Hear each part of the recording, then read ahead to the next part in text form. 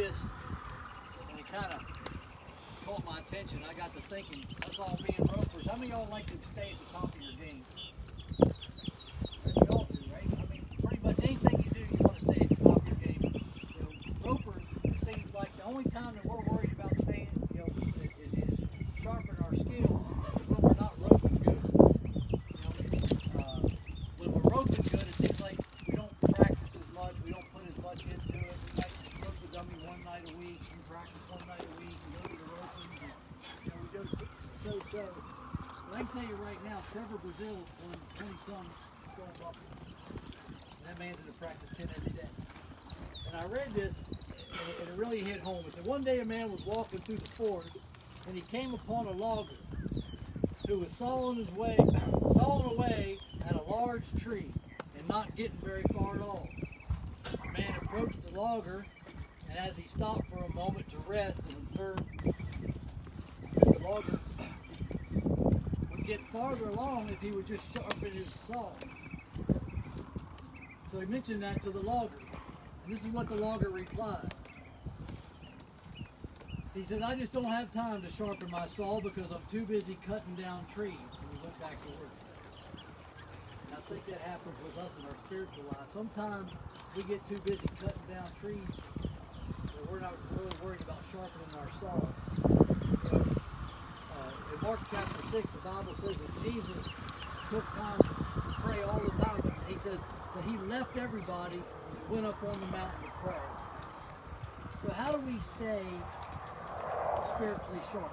How do we stay at the top of our game? How do we stay all tuned up all the time? Well, there's a few things we can do, but the main thing as I talk about these things, I want you to understand we have to do them intentionally. We have to schedule them. We have to schedule time with God. We have to schedule time to look God's word. We have to schedule time to be in prayer. Schedule time to fellowship with one to another. But we have to take the time and put it on the schedule. And a lot of us actually put it on the schedule, don't we? We mean well, you know, today I'm going to read my Bible when I get home. Or today I'm going to spend time in my Bible. I'm going to spend time in prayer when I get home. There again, we get busy cutting down the trees. We don't sharpen the saw. It says we ought to read intently. We ought to read expecting to get something out of it, for God to speak to us. We go to God in prayer, we go to read our Bible, we should expect to receive something back. How many of y'all go to the practice pen and don't expect to get any better? Right? You go to the practice pen to get better, right? To sharpen your skills. You're hoping that you're better when you get done practicing than you were when you started. But so many times, we'll sit down real quick and we'll just read through a few verses and we'll hop back up and we lay it down. We really didn't spend any time sharpening our saw, we just went through the motions. Another thing we need to do is wait patiently. Some of you may know, some of you don't know, I spent a few years steer wrestling. I did it professionally for a couple of years, and that was my job. And one thing when I was just starting to get to where I could travel and do rodeos, I went and spent some time with Rope Myers. Anybody know who Rope Myers is? Got two boys, Butch Myers and Cash Myers. Got a girl.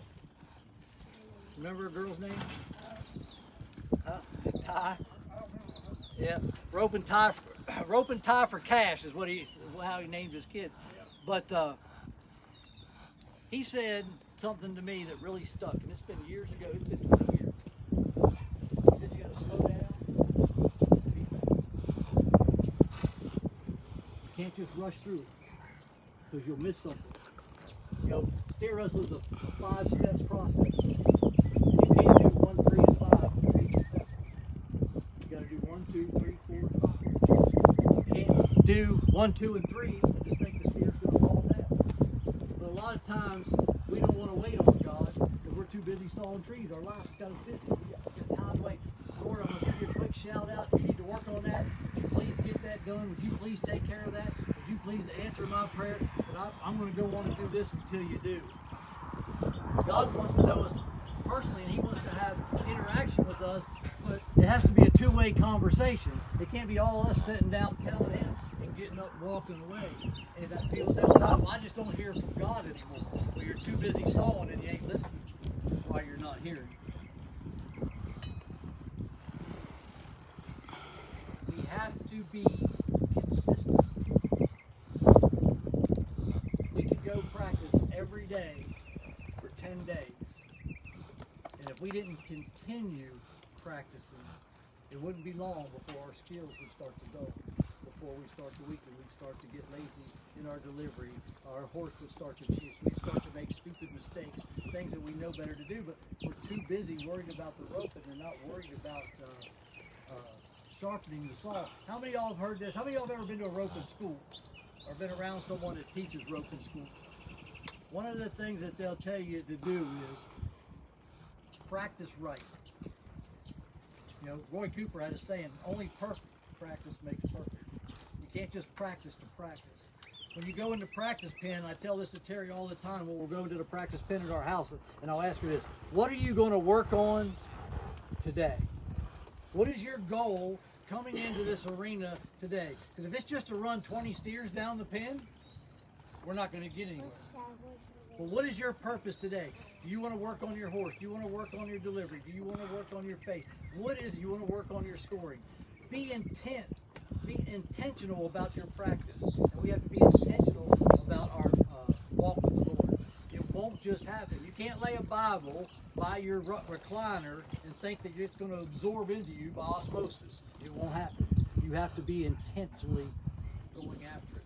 And one thing the Bible says, I want to close with this. The Bible says, if you will seek God, you will find him. He who seeks, finds. He who knocks, is open to us. So if we're intentional, if we're actively seeking to sharpen our skills, to sharpen our spiritual walk, God is there to help us and to sharpen us through his Holy Spirit. Father, we just thank you and we praise you, Lord. Let it be our goal. Let us be intentional. Let it be our goal to intentionally sharpen our skills every day. Let us pray with purpose, expecting to hear and learn. Father, let us not just go through the motions. Let us not get so busy trying to do Christian things that we stop learning what it means to be a believer. That we stop getting sharp. None of us here, Lord, has arrived. None of us here are at that top level. None of us here are ever deserving of what you've given us. So let us be a desire to practice intentionally, to follow your will, your way for our lives. Let us do it with purpose. Let us constantly be sharpening our walk with you. Father, we love you. We thank you for all you've given us here tonight. We ask you to continue to watch over us and keep us safe. In Jesus' name we pray. Amen.